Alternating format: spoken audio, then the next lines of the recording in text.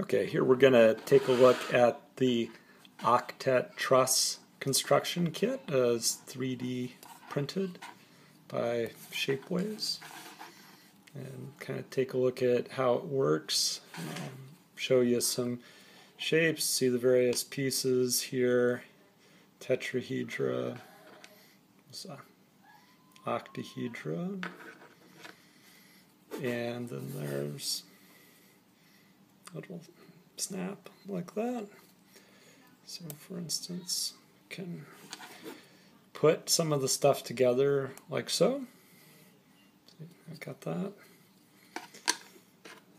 So you can see like octet truss, can make a tetrahedra. Of course we can make an octahedra.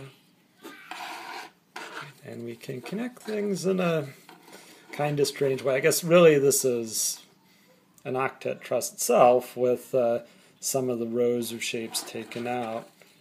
But just doing it at a larger scale here and not fully determined, just to give kind of an idea of what this